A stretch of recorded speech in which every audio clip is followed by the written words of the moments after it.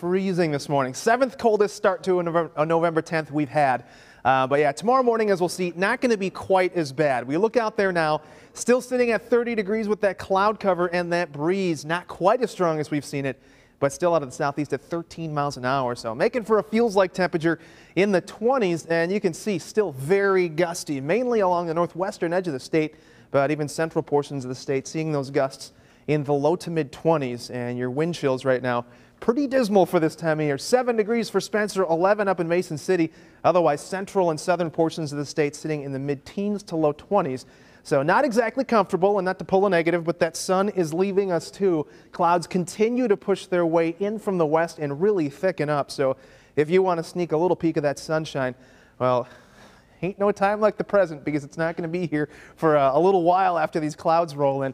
You can see that thick mass stretching all the way out to the Rockies up near Rapid City. They've actually got a few isolated showers out there. So the glorious high pressure that brought us that sunshine is leaving, and we've got a couple pairs of systems, or one pair of systems here, sliding their way through. That's going to help to kick up some showers, mainly central and eastern portions of the state on Saturday. Could see quite a bit of drizzle out there, but winds are still going to stay out of the south, so that's going to mean a bump in our temperatures tomorrow. Not today. Today, still pretty cold out there. 35 degrees. We're a good 17 degrees below average for this time of year, with temperatures to the east of us a little bit cooler. 28 for Green Bay. If you're traveling to Chicago, 31. They got a chance for a little bit of snow out there. And if you're headed west, it's looking a few degrees warmer. So really, no matter where you're heading, it's cold for this time of year. Go figure, we're in November. But as we make our way through the day, not going to lose a whole lot of, I was going to say warmth, but there's not really any warmth in this.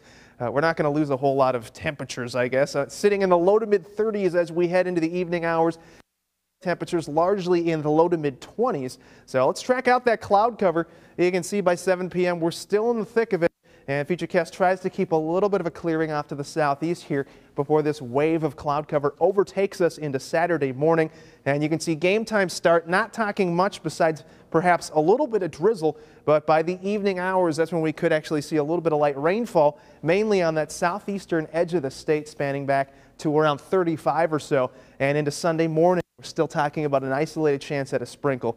So if you're looking to do stuff outdoors this weekend, it's going to be warmer, but maybe still not the best conditions to go out and about biking or anything like that. But we've got those clouds increasing today. It's going to be another chilly one with that breeze out of the southeast at 10 to 20 miles an hour.